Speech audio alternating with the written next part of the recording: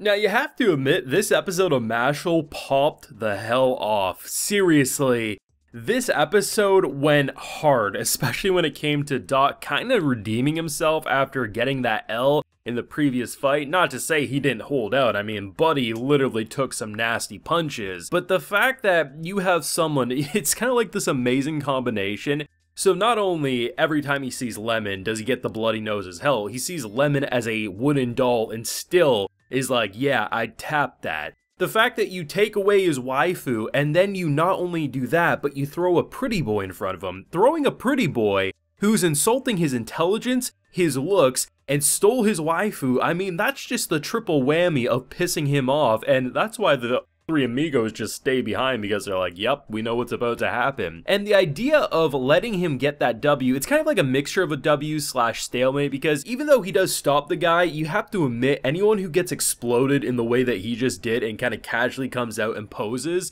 you have to admit, it's kind of badass. But I love the fact that you're building up into this moment of him basically saying, don't count me out just yet, and honestly, his plan was pretty great. I didn't see it coming. I wasn't sure exactly what he was trying to do, but the whole idea of a time bomb and the fact that he's like, well, I'm not going to walk out and explode myself only to have it rupture around him was pretty fantastic. Now, full live reaction to episode 8 is available on my Patreon. If you do want to see my full uncut thoughts, you can head on over there and consider supporting. This was a fantastic episode, a lot different in flavor and tone, but overall, still had a couple of very funny zingers, but really sets a stage of the final stretch of this season of Mashle going out on some bangs. We have 3 fights that are going to be very, very fun to follow, and honestly, when you have these 4 as being who is the squad trying to solve the mystery, as Headmaster's out learning that apparently some serial killers are on the loose, you have to admit it's a pretty great combo of people. You have Lance, who, even though wasn't acting like an overly obsessed sitcom this episode, that is his core character.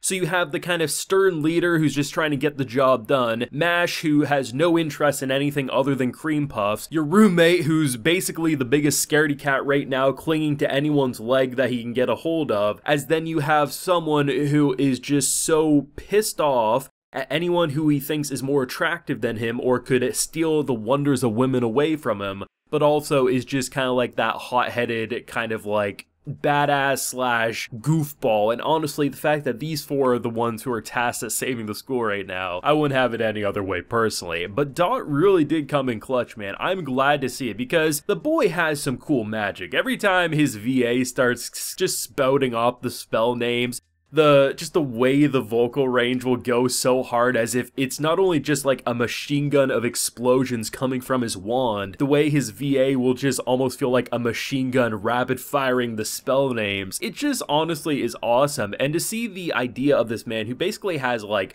these thorns. He uses like this rose magic that basically is like almost tentacles but thorny roses, and honestly he was getting skewered, he was getting tossed around, but when you have that circle of timers going off, I mean, it's hard not to feel proud because they didn't waste any time giving him something that felt like a redemption from his point of view. I think he held out and was a badass when he was getting impaled by basically diamond punches of death, but you have to admit that's probably going to eat away at you when literally you're dealing with a whole army of these types of goons who are putting down either your physical looks, your mental capacities, or the fact that they just think you're weak as hell. And the fact that he does such cool things while holding out once again, showing the durability of this man's spirit, but most importantly that he does have some pretty creative spells up his sleeves, it's pretty great. Even if they immediately go into the quicksand of, hey, we're gonna separate them all now, it was really great to see him just not play around and show what he's capable of. It's pretty great though, because there is a couple of really solid jokes, one of which comes from our boy Dot talking about how don't talk to me like you're the main character, because he views himself as the main character and they're nothing but side characters.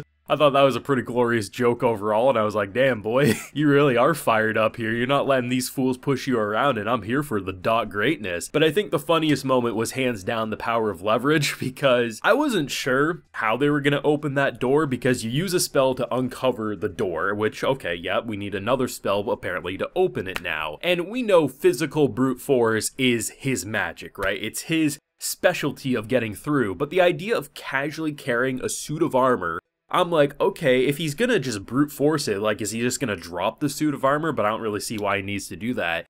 Buddy hits the ground so it opens a bit, and then he puts the sword on it and uses leverage to launch that thing. I mean, not only does this school need one hell of an insurance policy to cover the destruction that is MASH, but the fact that they, at this point, can't even be surprised. They're just like, hey, you know what? This is just our boy. That's how he's gonna be. And hey, the door's open, so why should we complain? As MASH casually is like, where do I put the suit of armor now? He is such a nice boy at the end of the day that even after doing something like destroying the school's roof, he wants to put the suit of armor back because he doesn't want to leave things littered around. Like, I mean, this boy is absolutely insane. And honestly, prior to Lemon seemingly turning into a doll, I mean, the fact that she gives him like this little cream puff, which is designed after her with like the ribbon, punches him in the nose, and he's like, bro, what's going on here? There is some really humorous moments, but at the end of the day, this is setting a stage of a more serious endgame, at least as it stands, right? Because we got some serious fights going on, we have some character motivations. I mean, literally, people were getting killed during that prison break.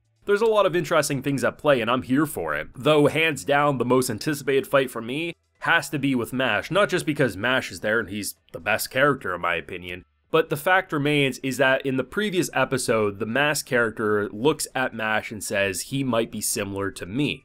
Now, right now, I'm assuming, okay, if you're talking like that and you're calling out that MASH has no abilities as MASH stutters and is like, well, why would you say that? Like, why would you assume that? No, I got the mark on my face. I'm fine. I'm interested if the mask comes off, is there no line underneath the eyes? Because we know the lines dictate magical power, and if it's double lines, you're extra powerful. Is this going to be a situation of physical meets physical and the mask comes off and there's no line? Or if this does have magic, what makes you similar to MASH? Either way, there's a lot of possibilities there, and MASH ready to throw hands against someone who is fast enough to seemingly dodge. Yes, the mask did crack a bit during when it was, I think it was last week, when basically MASH comes in to launch the attack and then the dodge happens, and it's not till a couple of minutes later that we see the mask crack. Granted, yes, it wasn't a full-on attack, but we do know that MASH is capable of a lot of insane things, so either way, I'm here for it. A lot of funny jokes. I mean, Tom just casually being discarded by MASH because he's more interested in his cream puffs. He just put a new batch in, and you're telling me I need to go see someone at the hospital? I think if they're already there, they can wait an extra few minutes as I cook my cream puffs. I mean, MASH takes matters into his own hands. He cares a lot, but also at the same time feels like he cares about nothing other than cream puffs, but it's a great blend of comedy meets drama all mixed up into one. This seriously is like my favorite new comedy show like ever. I've been saying it, it's made me laugh the hardest I've ever laughed with anime, but most importantly, I love the world building, I love the characterization,